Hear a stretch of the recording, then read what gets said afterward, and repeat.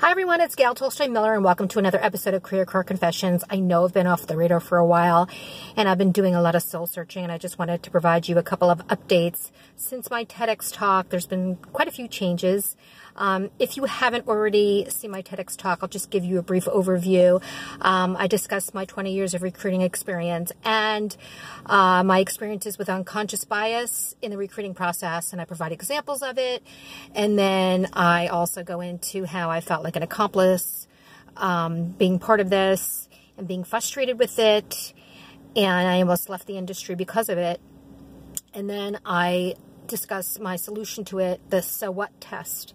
So for instance, if you're interviewing someone and you don't like their shoes, and that could actually impact your hiring decision, you have to ask yourself, how does this pertain to the job? Is it important? And it's kind of like a big so what?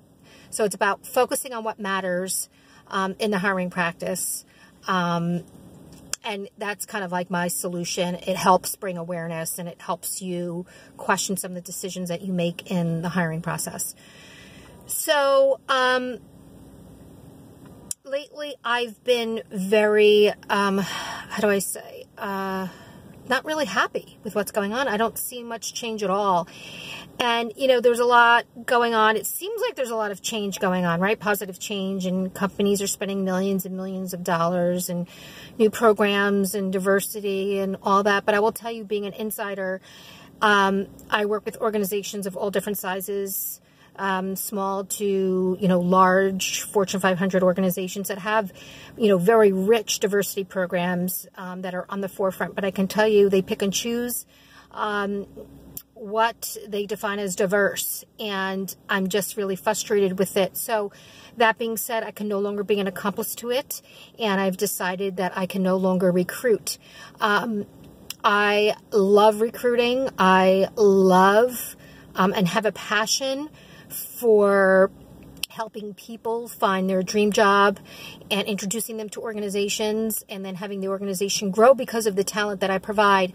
But I'm going to put it in a very simple way, straightforward way, the BS that I'm seeing in corporate America is unfortunately overshadowing my love for what I do, and I can no longer take it anymore. I am at my breaking point, and I can no longer do it. I am no longer fulfilled. I can't deal with the BS.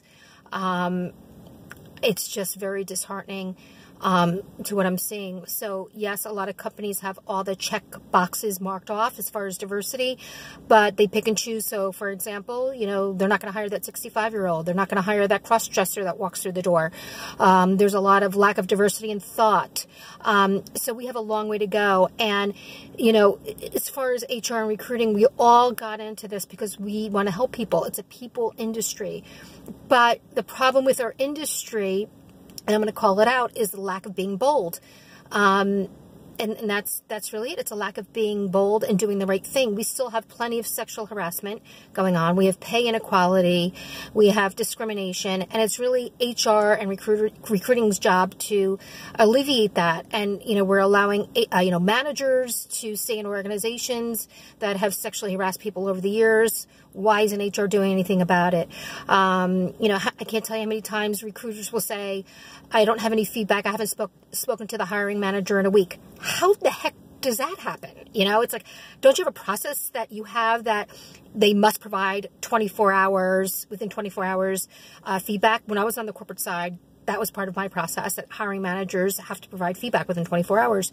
So we're being very lax about our process. We're picking and choosing, and we're fearful. It's really interesting to me, and I've said this for a very long time. The reason why we have a job title, Strategic HR Business Partner, is because we know deep down that HR lacks strategy. They're not being strategic. They're not being true strategic partners. They're just being part of the corporate politics and perpetuating the corporate politics that's going on.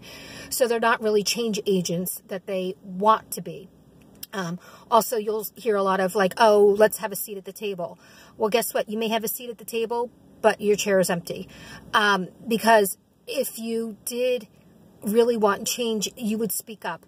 And the reason why it's not happening is because either you're complacent or you're scared, you're fearful. Because if you speak up and you go against the grain, and you do what's right, you may lose your job, or you may not get that promotion, or you're going to be viewed as the problem person. And that's why these things are happening. And that's why recruiters and recruiting departments and HR, they're not being as influential as they need to be, because they're not doing the right thing, and they're not expressing what really needs to happen. The right thing that needs to happen. We all have great intentions, but somehow we become part of the problem, and we need to take responsibility for that. And I can no longer be a part of this, but I do want to help change it. My life is too short, and I will never live with regret. And if I continue one more day recruiting, I will have regret, because I am not doing anything to change what's going on and what I'm seeing. I can't do it anymore. So I am changing Consult Networks into a strategic recruiting organization, where I'm going to help organizations find their voice, help them be bold, help them with their process. I also have a lot of speaking engagements, so I'm going to be doing a lot of that, which I'm really excited about, and helping, everybody find their voice and be bold. Before I got into recruiting, I was in the music industry, where it's kind of rebellish, very artistic, expressive, a lot of misfits, and you can be however you want to be.